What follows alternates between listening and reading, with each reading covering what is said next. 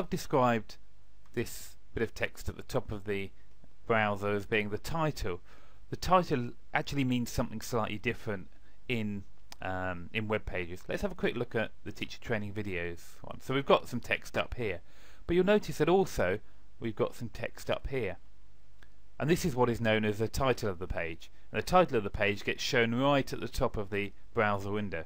So the title will be Teacher Training Videos created by Russell Stannard. I'll just show you how important that is for search engines. Let me just open up Google. Okay, and if we go to Teacher Training Videos, there we go.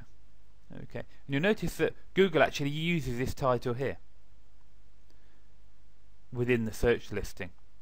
So it's really important that you have something that's relevant to your page.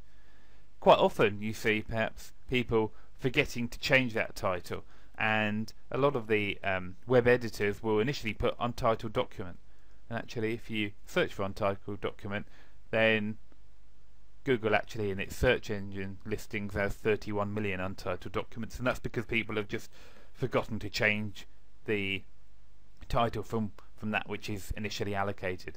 At the moment ours hasn't got a title at all, which is why it just shows you the name of the document in there.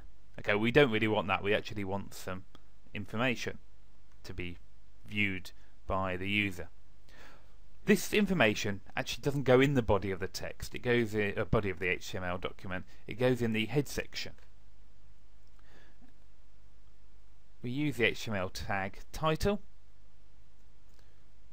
and it can be anything you want, but it should really be something that's relevant to that particular page. So let's just copy the head section that we've got in the body, and we'll copy that because that's obviously relevant.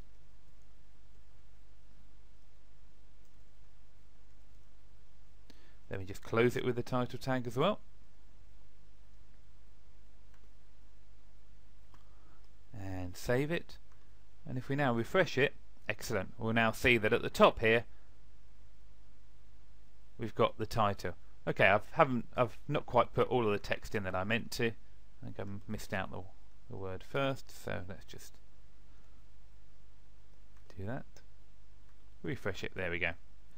So we've now got a relevant title as well, and if we then submitted this page to Google, that's the title that the page would have in the listing.